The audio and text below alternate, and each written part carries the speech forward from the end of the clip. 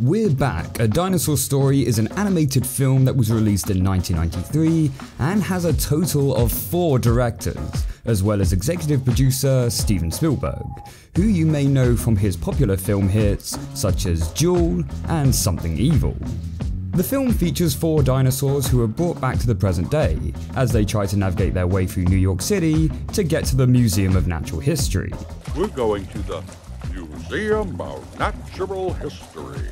The film is actually based off a book by Hudson Talbot, released in 1987. But I think the main reason for this film's release was to capitalise on the recent dinosaur popularity thanks to Jurassic Park, which was released earlier the same year.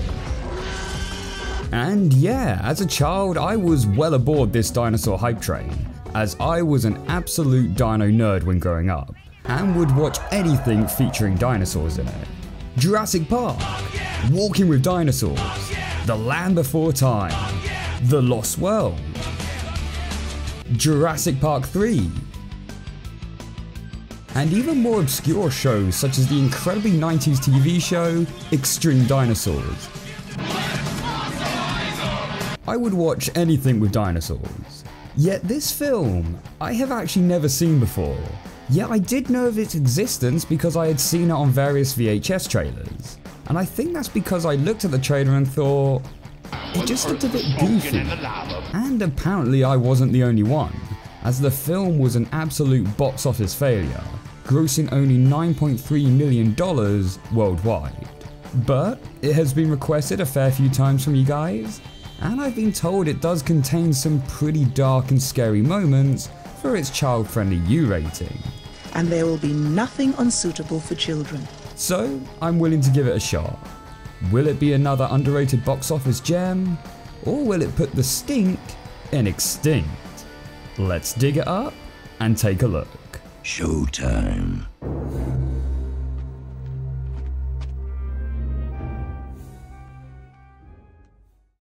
But first, I would like to thank this video's sponsor, Honeygain.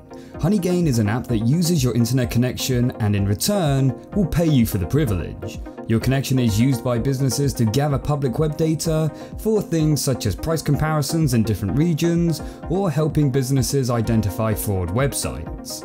Now, being honest, it won't generate enough revenue to cover your living costs, but you can earn enough to treat yourself with some smaller purchases such as Netflix, Spotify, or YouTube Premium. Good one. And don't worry about your data being collected, as the app does not ask for access to your device's storage, nor does it collect personal data.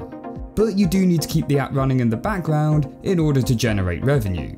If you'd like to sign up to Honeygain, you can also use my promo code STEVE5 to collect a gift of $5, or click the link in the description below.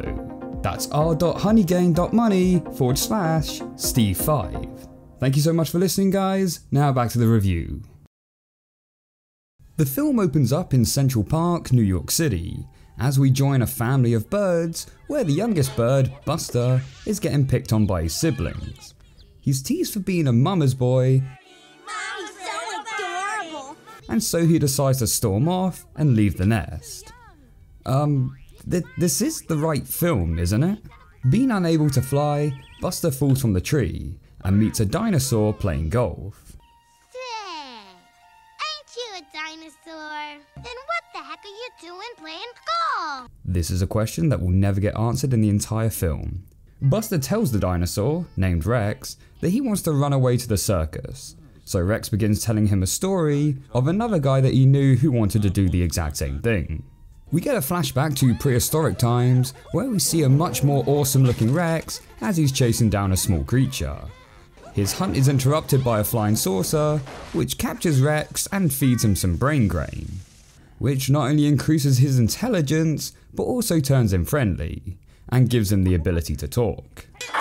Lunch? What's lunch? Rex is then introduced to some other dinosaurs who have also had the same treatment. Alright, so this is where the film starts to go downhill for me. I'm not really a fan of how they've redesigned the dinosaurs to look more cutesy after eating the brain grain, but there are also a lot of inaccuracies here.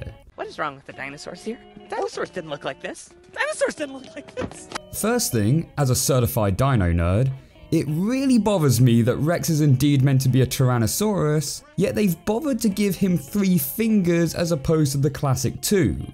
I mean, I get why they want to do this as it gives him more ability to interact with objects and perform hand gestures, but god, it annoys me so much considering one of the iconic features of the Tyrannosaurus was its tiny little arms with 2 fingers. Ugh, this is exactly what they did to Chomper in the Land Before Time series, and it still bothers me to this day. Second thing, Triceratops were herbivores, so why is it sat here eating hot dogs? Did these people know anything about dinosaurs? These dinosaurs are inaccurate! Actually, you know what? I'm sensing a pattern here. First we had it in the Land Before Time where dinosaurs of different periods were living side by side, and then you had Jurassic Park where the velociraptors were way too oversized. I'm coming to the conclusion, Spielberg just doesn't know his dinosaurs. That's what I call lunch. Lunch? That's what you used to call me. Yeah, I mean, you totally murdered half my family right before my very eyes. But I guess it's cool. We're friends now. Rex, I feel such a fool, but I must say it. You are a rough and handsome fellow. And apparently some might be more than just friends. They meet a guy named Captain New Eyes, who reveals that he captured the dinosaurs in order to fulfill the wishes of children in the future. I've made a fortune out of my brain grain cereal, and now in my golden years, I'm trying to give something back. I'm trying to make a few wishes come true. I mean, sure, with all this technology, he could resolve other ongoing issues like ending world hunger, getting rid of cancer, helping to stop all wars, but he's like, nah, dinosaurs will do. I wish I could see a Tyrannosaurus Rex. Yeah, maybe then you can actually draw it properly. I wish I could see one of those flying dinosaurs. Why, that's me. Technically, pterosaurs weren't dinosaurs. If you want to see a flying dinosaur, look at a bird. I wish I could see a Apatosaurus. Golly, this is great. Okay, if I'm hearing that correctly, this guy is definitely not an Apatosaurus. In fact, it's stated on the wiki that he is indeed a Parasaurolophus, which, yeah, still not looking quite right, but a lot closer. In fact, I've just rewatched this with some subtitles, and it actually says Apatosaurus, which again, is nothing like this guy. I'm guessing that this line was lifted from the original book, as that does indeed feature an Apatosaurus, and they just chucked it into the film without knowing any better. Speaking of things being chucked in without knowing any better, the captain tells the dinosaurs that they need to head to the Museum of Natural History in New York, and so he simply drops them from the ship, completely unattended, in a modern world that they know nothing about.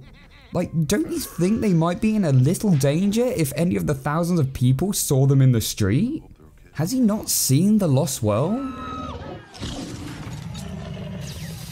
Can you at least send your little green guy down to escort them? Or maybe land in a rural part outside of the city and transport them in another way?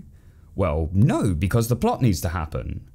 Upon their descent, the dinosaurs crash land on a raft being sailed by a kid named Louie, who doesn't seem all that fazed about meeting 4 talking dinosaurs. What are you guys anyway? Dinosaurs, actually. Dinosaurs, huh? I've seen worse on the subway every day. I sincerely apologise to all my American viewers for my appalling New York accent. Louie tells the dinosaurs that he's run away from home to go join the circus in Central Park, and with that being apparently en route to the Museum of Natural History, he decides to journey along with the dinosaurs through New York City. Things quickly go wrong, however, as Rex falls into the harbour. Rex! But thanks to some quick thinking, Louie is able to save him. I owe you one, Louis.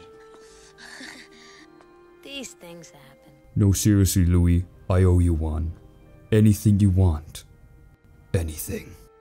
Also, it turns out there was a lady who was set to meet the dinosaurs as they landed, but she was running late and so missed them. Didn't foresee that one in your time machine, did you, Captain? I've missed them with my endless, shameless lateness. Oh well, we'll rendezvous. We'll rendezvous.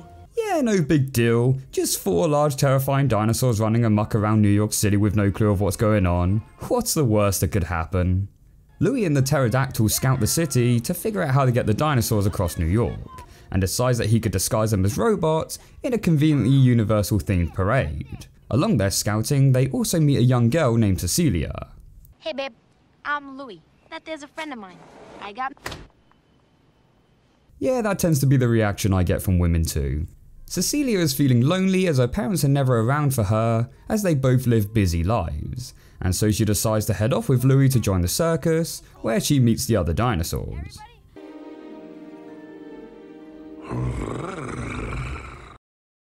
Wow, that was really weird. Quick, let's cut to a musical number. Yeah, so of course being an animated film in the 90s means that we now have to get our obligatory musical song. Because you know, that's what Disney is doing. Nothing wrong with the song itself. In fact, I'll even admit, it does seem a little catchy.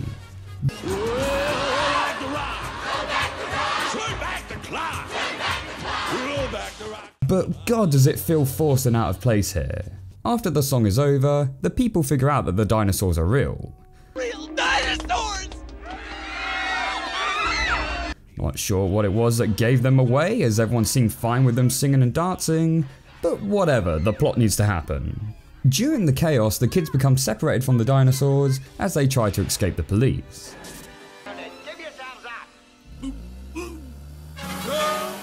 Huh, can see where they got the idea now for Sonic Adventure 2. The kids stumble across the circus in Central Park, ran by Professor Screw Eyes, who was warned to the dinosaurs by Captain New Eyes as it's his evil brother. Was that your audience we passed coming here? Probably. Spooky bunch. I appeal to a particular group.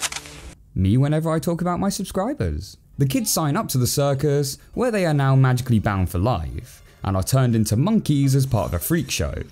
Yeah, who would have thought signing up to a dodgy magic contract would have such unforeseen consequences? The dinosaurs show up just after, and offer to trade themselves into the circus, under the condition that the kids are let go. We were friends for a minute, Louis. Yeah, quite literally a minute. I don't know why the film is bigging this up as such a tearful sacrifice for the dinosaurs to make, when they've had barely any screen time with the kids at all. Professor Screw Eyes feeds the dinosaurs a brain drain pill, which turns them back into their primitive forms, where he will use them as his star attraction to scare people. Oh god, they just look so much cooler like this. See, why couldn't they maintain these designs throughout the entirety of the film? You can still have them slightly anthropomorphized, with more human-like facial expressions, but still keep them looking like dinosaurs. Pretty much like what the Land Before Time series did. Also, shouldn't they be killing each other right now? Professor Screw Eyes manages to hypnotize Rex under his control, but due to a mishatch, soon loses control and is about to get eaten. That is until Louis steps in with a compelling speech. Don't ruin everything because you're mad or scared or something. It can't be all about that. You are the original tough guy. Rex, you got nothing to prove. You're a giant. Don't be a stiff. Don't be just another slob spoiling the way the world can be. Please put him down. Okay, great speech and all, but who is it for? Why is Louis telling Rex that he doesn't need to act like the tough guy in order to prove himself? Rex, ever since his transformation, has been a humble, gentle giant with no hint of a tough guy persona whatsoever. And the only reason he's acting vicious right now is because he's a Tyrannosaurus Rex that's hungry. Oh, but Steve, the speech wasn't necessarily for Rex. It was more about Louis reflecting upon himself, recognizing his character flaws and therefore completing his character arc. An excellent point, dear viewer, but we'll get back to that in a tick. It turns out that the speech somehow did work on Rex, and this somehow reverts him back to his friendly self, despite him having no way of understanding Louis and anything he said. I know you can't understand me, but you gotta. But then apparently for the rest of the dinosaurs, they don't even need a speech. All they need is a hug and they're brought back.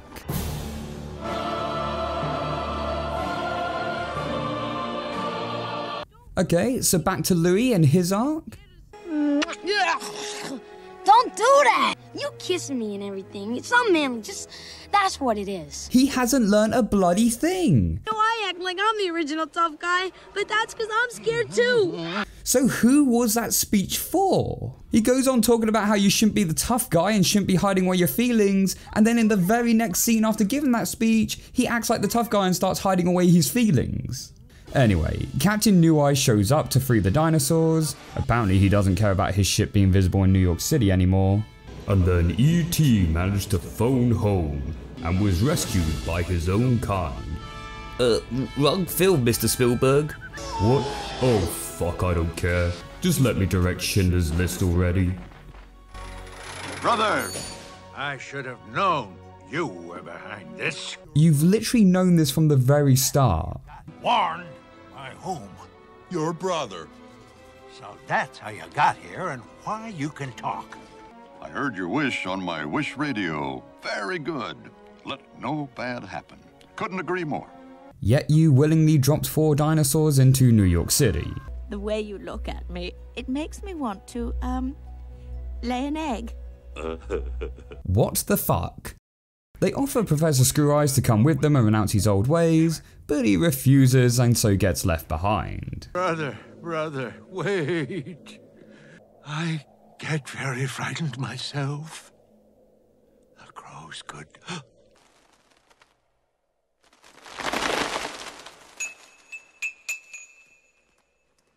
Well, that suddenly got incredibly dark, didn't it? Honest to God, Professor Screw Eyes here was a really underutilized character, but I'll get to that in more detail in a tick. The dinosaurs end up getting to the museum, where they stay as an exhibition for all the children. Guess everyone forgot about them terrorizing the city earlier, where the film ends and the credits roll. And that's the way it is. As the first one came out of the ocean and rocked! Oh wait, no it doesn't. Remember? We still had that opening conflict with the young bird. We get told by Rex that all of the film's loose ends managed to get neatly tied up.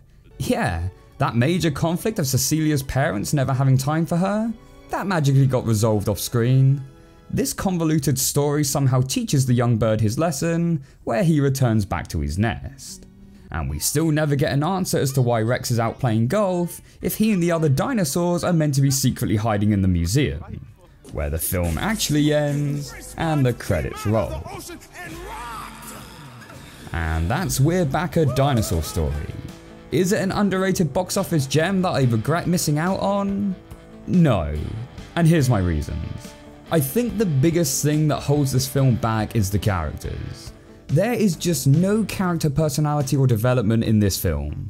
Louis, who is meant to be our main protagonist, is boring.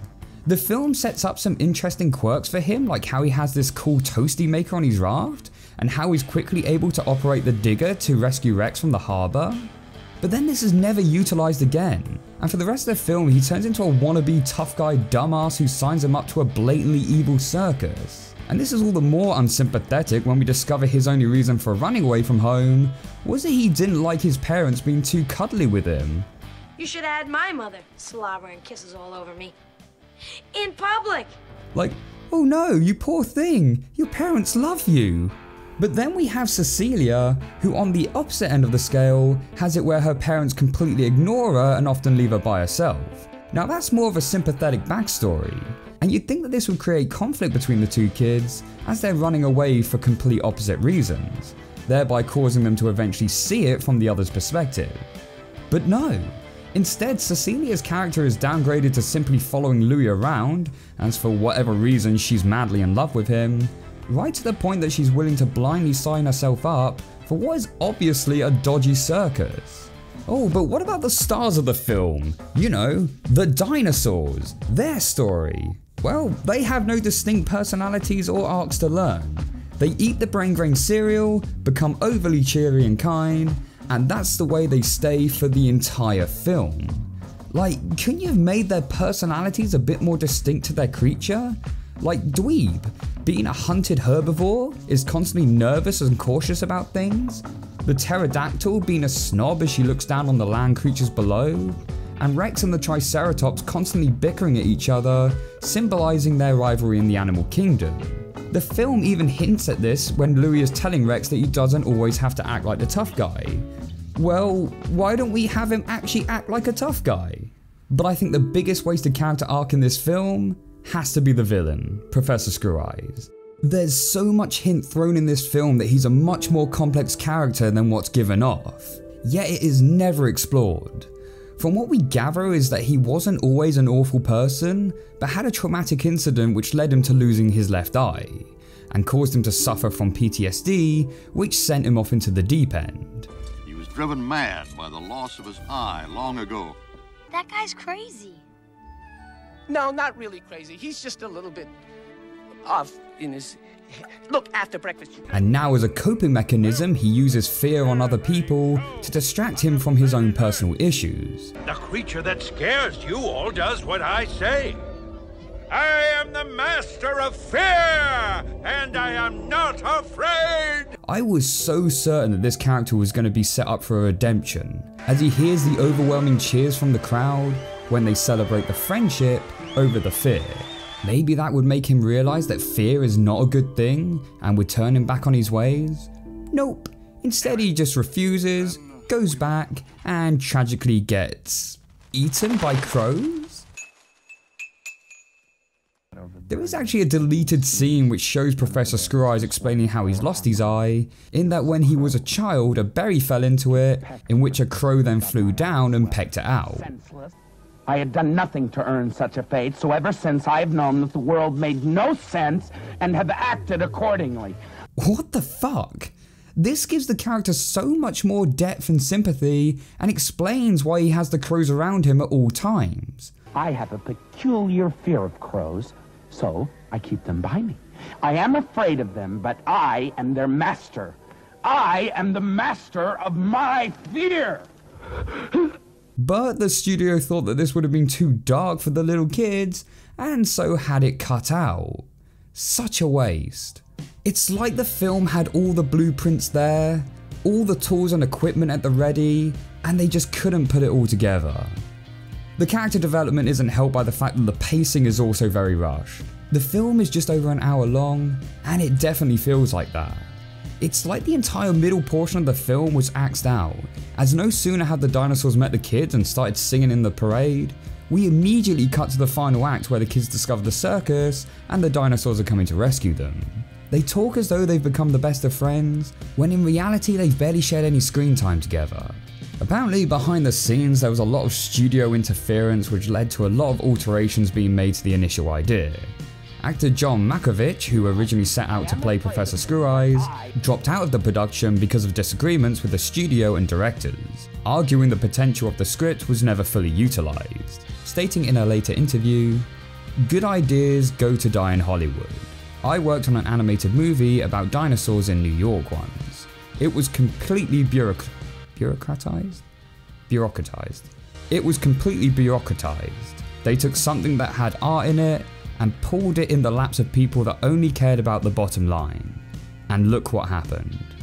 But it's not all negative. As for a film that is pretty bad, the animation is actually really good. The backgrounds look great, the characters are detailed with smooth movement and get given a lot of facial expressions. It's just a shame that this beautiful animation is let down by the goofy dinosaur designs. Because in the scenes where we get the dinosaurs in their normal primitive forms, they look absolutely awesome. And there's some really nice work done with the camera movement and lighting too. The music is also pretty up there, and does its best to make you feel emotion, even though there's not too much reason to do so.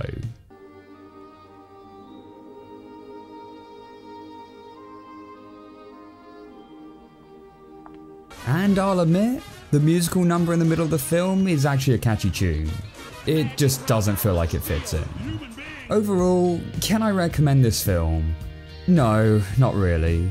It's not offensively bad, there's just not much to get out of it. Even if you're a big fan of dinosaurs like me, there are much better alternatives out there. As here, the dinosaurs just don't feel like dinosaurs.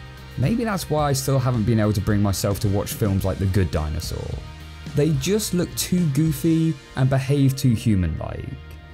It's almost like the 1998 Godzilla film, where they weren't interested in the monster, just its marketability. And it feels the same here. They weren't interested in the dinosaurs, just trying to capitalize off them. Perhaps some younger audiences will enjoy it enough, but as for general, I'd say skip. Maybe for this one they shouldn't have come back, and rather stayed in the past.